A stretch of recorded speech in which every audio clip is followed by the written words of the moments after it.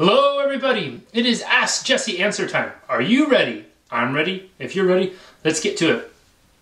Question number 1 comes to us from Diane Hall. And Diane says, I start the day by trying to be happy and positive, but then get sucked into the crap going on around me. I become negative and miserable. It then spirals with everyone else being negative. How do you break this cycle? Thanks, Jesse. It's a fantastic question, Diane. And so while I appreciate your effort to try to be happy to start the day, being happy is not something you have to try to do. You have to commit to doing it, which means that you have to be willing to, let me put this another way. When we are allowing so many other people to affect us, that is basically like saying that our life is not in our control, that we are at the mercy of everybody else. Everybody's actions, everybody's words, they are just that. They're their actions, they're their words. And they're subject to our interpretation of them. How we interpret things can be good or bad, happy or sad, right? Have you ever read an email or had somebody tell you something and it's a compliment? And the way you interpret it, though, it sounds like they're being sarcastic or they're being not sincere or whatever it is. Because we put an interpretation on it that's not the most positive. So whatever somebody says or does, how we react is not about them, it's about our own interpretation. So first things you could do is choose to interpret their stuff differently. And just acknowledge that their stuff is their stuff and it doesn't necessarily have anything to do with you. You make it about you. So my suggestion to you is this, is when you're committing to being happy, take the same level of commitment you have to getting drawn into the negative stuff and apply that level of commitment to being happy. Because it takes a certain amount of commitment to be negative and allow yourself to draw into the negative stuff, right? It's something you don't want to do. It's something you acknowledge that it affects you in a bad way. Yet you still find yourself getting drawn into it. So you have to be pretty committed to getting drawn into it if you're doing something you don't want to do, right? Think about this. If somebody were to tell you to go jump off the bridge, you're not going to do it. Unless they're either physically pushing you off, which likely is not going to happen. It's not happening in this case. Or unless you're fully committed to making the jump.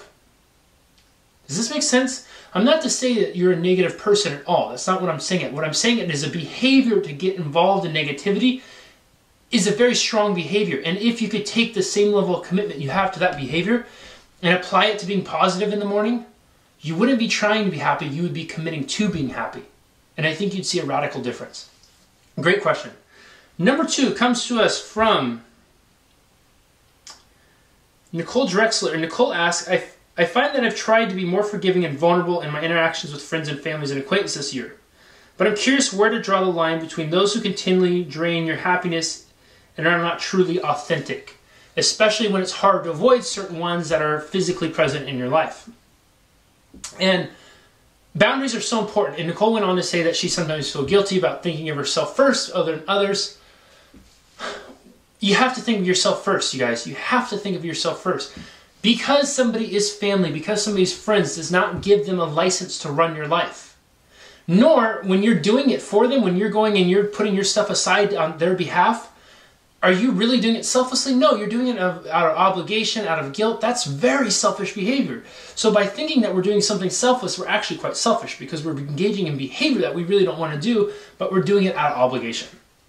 If you were willing to run over and help somebody just because you're completely selfish and it was having no impact on you other than joy because of the joy of helping, I'd say, great, go for it, thumbs up. When it's something else, I'd say, stop, selfish alert. Okay? Boundaries are crucial because without boundaries, people are just going to run rampant on it. Right? If we didn't have rules when we played the lottery, if we didn't have rules, what would everybody do? They'd wait until the numbers were drawn, then everybody'd buy a ticket, fill in the winning numbers, and turn them in. But we don't. We have a boundary. We have rules for that. You have to play by this time. They have to be in by this time. So when the numbers are drawn, it's the numbers fall as they go. And same in sports. If we didn't have rules, if we didn't have boundaries, people would just do whatever they could to win. So boundaries are crucial because what boundaries allow you to do is it allows you to be there and help others from a selfless place, a place of love, a place of joy, by being selfish for yourself first. If you really want to be selfless for other people, you got to be selfish first. And that means recognizing when things and people and ideas and concepts and energy is not in your best interest. Because what happens is you give, and then you have nothing to give to those who really deserve it. These are the friends who don't suck your energy. These are your kids, your family members, etc., etc., etc. So boundaries are crucial because it allows you to really get clear and distinguish what's most important to you and what's just behavior that you're doing because you feel obligated to do it. Okay? Awesome questions this week, you guys. Thank you so much for asking. If you liked this video, give it a thumbs up. Please share it with your friends and family if you found value in it. And we'll be right back here again next time, same place, same bat channel next week. And I look forward to chatting with you guys then. Have a good one.